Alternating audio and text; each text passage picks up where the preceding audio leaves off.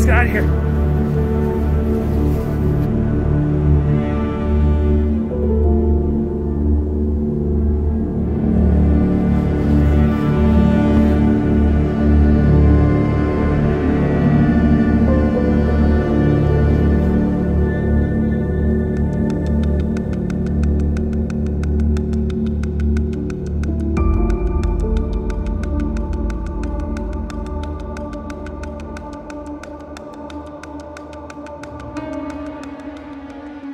I set off on this camping trip like any other, prepped my gear and headed out.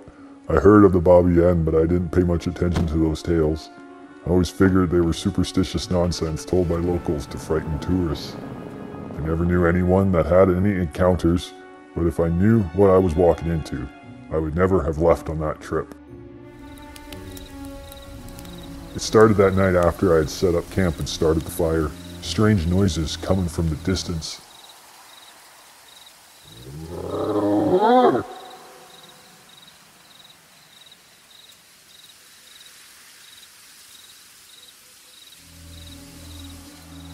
Oh, any time I would direct my attention to it, it seemed to stop. After this happened a few times, I began to shrug it off as some sort of small forest animal, but I couldn't help shake this eerie feeling of being watched. That night, there was a certain stillness in the air that felt uneasy, as if every process of life was suspended.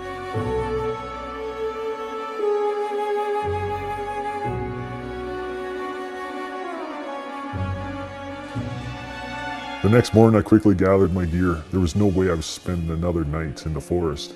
I began to make my way out.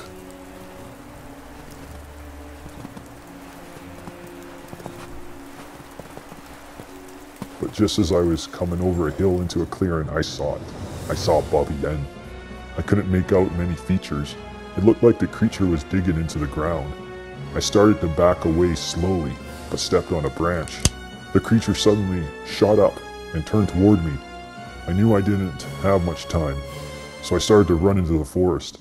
I had no idea if I was being pursued or if I could outrun it. I just kept running. I don't think I got very far before I stumbled and lost consciousness. The next thing I remember was the cold hitting my face and the sound of snow as someone walked. I realized at that moment that I was being dragged by the creature.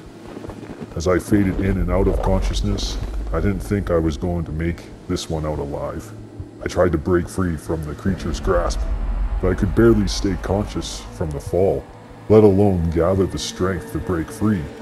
Then in the distance I heard barking.